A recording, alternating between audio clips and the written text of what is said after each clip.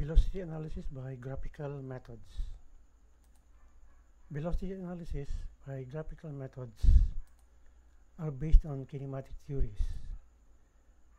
These are not simple drawing tricks, and since there is no substitute to sound theoretical understanding, it is very much advised that we study about the theory behind the velocity analysis by graphical methods. So with this body moving, the axis of rotation is O.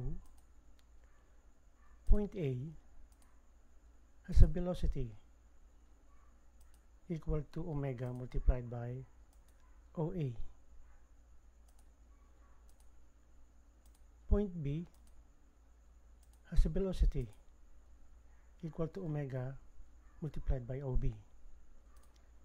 So these are the magnitudes of the velocities. But what about the directions? We can draw this line, and the vector of the velocity of A is perpendicular to that line that joins O and A. The velocity vector of B is also perpendicular to that line that joins O and B. And we can very well understand that we can draw that proportionality line. With regards to another point C, the magnitude of the velocity of C is equal to the omega multiplied by OC. That is the velocity vector of point C, and it is also perpendicular to that line that joins O and C. We can also draw this arc and determine the location of C prime, and we can write the velocity vector of that point C prime, and we again understand that it is proportional to the distance of O to C sub C prime, and it follows the proportionality line. So it is also perpendicular to that line that joins O C prime.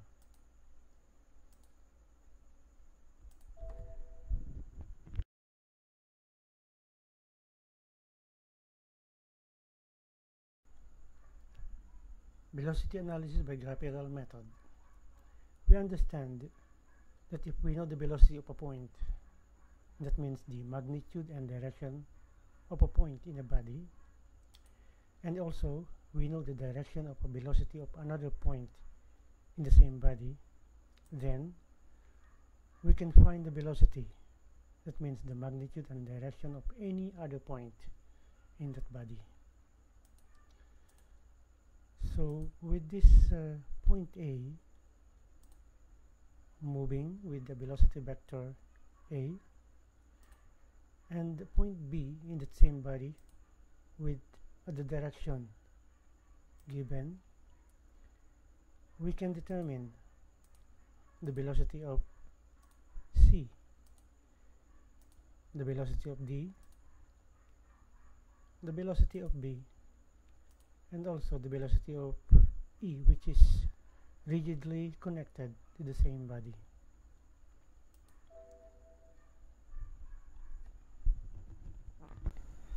Velocity analysis by graphical method will be explained here using the relative velocity method. By the relative velocity method, it is following this equation. The absolute velocity of B is equal to the absolute velocity of A plus the relative velocity of B with respect to A. This is our simplified equation, and we understand that these are vector quantities, so they both have magnitudes and directions. We also understand that we are performing vector addition and not a scalar operation. So again, this is our equation, and for most of the problems that we will encounter, the velocity of A is given So we know the magnitude and direction, and we have to find the magnitude of the velocity of b. We do not know its magnitude, but we know its direction. We also do not know the magnitude of the relative velocity of b with respect to a, but we know its direction. So we have to apply this equation on this body with point A and point B. The velocity of A is given by this vector, and the direction of the velocity of B is given by this dotted line. And the method by relative velocity requires us to construct a velocity polygon. So on the basis of this equation, we will have to draw a velocity polygon here. We can transfer this velocity vector of A to the origin. That is the velocity of A. We can now transfer the direction of the velocity of point B also at the origin, but we do not know whether it is to the left or to the right. So for the relative velocity of B with respect to A, we have to draw this line and construct this perpendicular line and transfer it to point A. There is an intersection which is point B. We are now completing our velocity polygon. So the velocity of B is equal now to the velocity of A plus the velocity of B with respect to A. This is the velocity of B.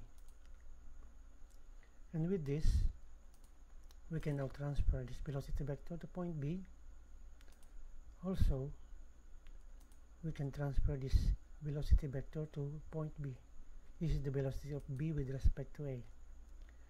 In the same way that we can have this velocity vector at point A. This is the velocity of A with respect to B. Now with this, these two are all both perpendiculars to the line that joins A and B. So now with this, we can determine the angular velocity of the body given by the magnitude of this relative velocity and the length of AB. It is upon our observation that we know that the direction of the rotation is counterclockwise.